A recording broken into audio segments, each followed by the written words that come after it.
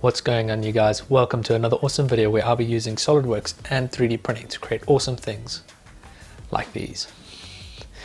These are my own kind of little quick concept design of a Batarang from Batman. And there were two techniques used to finish this. One was 3D printed and hand painted, and the other one was 3D printed and cast out of silicone and resin. Two very different ways of finishing 3D prints at a very high quality, and I'm going to be showing you how to do both. This is going to be a two-part series. First one where I'm going to be showing you how I made the 3D model and how I painted and finished the 3D printed version. The second part will be how I 3D printed the master for this and how I finished it, and then how I used silicone, resin and aluminium powder to create the final model. So let's get started with part one of this video. So to start off, we open up SolidWorks. I create a basic sketch of the shape that I'm looking for. I then use a couple of dimensions to refine that shape and get it fully defined to what I want. I then mirror it across to create the full shape. Then extrude that out, and I start to add the lines which I'm going to use for reference to create a groove. I'm using the thin feature. Let's create it then the grooves that I needed and mirrored it over that same plane. Wasn't 100% sure, happy with the shape, so I then added a bit more material just to refine it a bit better. I then split it in half because I wanted it a little bit thinner, added a chamfer around, and I then mirrored it around itself and merged it together.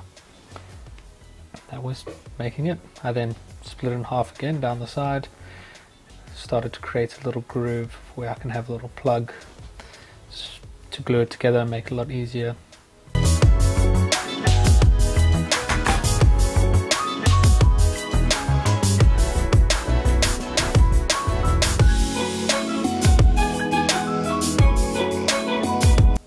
And that was the model. When printing it, all I had to do was print the same side twice, as well as the key in the middle, and it was a very simple print because of all the angles. Needed no support. It's printed in a grey rigid ink material, PLA on an Ultimaker 2. Once those were printed, I used a bit of super glue, put it on the key, and then glued them all together. I used some tissue paper just to wipe away any excess glue. I used a bit of a quick dry filler to fill in the little gap that I had there.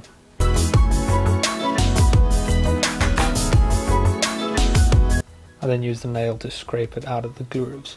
I then began to start sanding it, get rid of the excess filler, and just to prepare it for its first coat of paint. I used a spray filler primer on this that has a higher build, so it smooths off quite nicely. I then gave that a sand.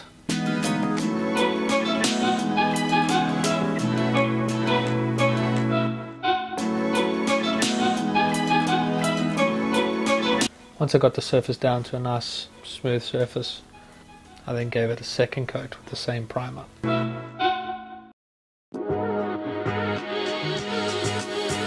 Once that was dry, I went to sanding it again. Doing this process essentially gets the paint sits in all the deep grooves, and you sand it off really smooth and make it an even layer.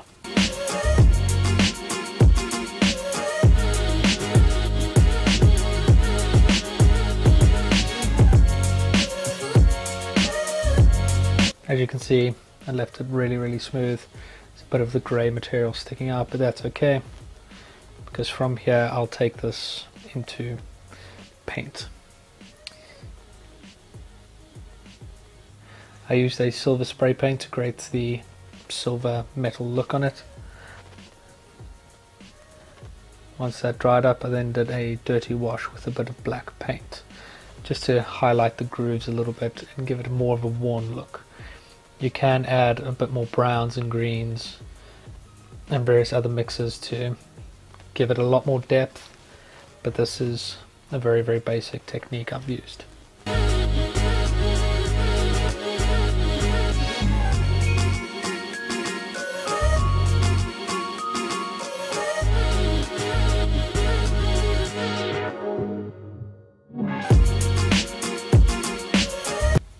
point of this is to cover with a whole lot of paint and then wipe it away.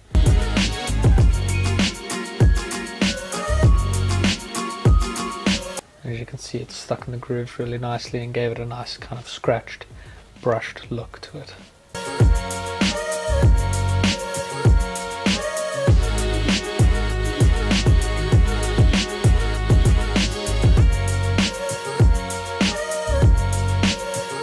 So I really hope you enjoyed that, and I hope you learned a lot on how to finish props very well with paint and sand, and paint and sand, and paint and sand.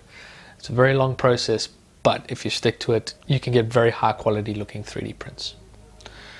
In the next part, I'll be showing you how I use silicone, resin and aluminium powder to make a resin cast of one of the 3D prints that I made. If you have any questions about this, please leave them down in the comment section below, and please like the video, and we'll see you guys in the next one.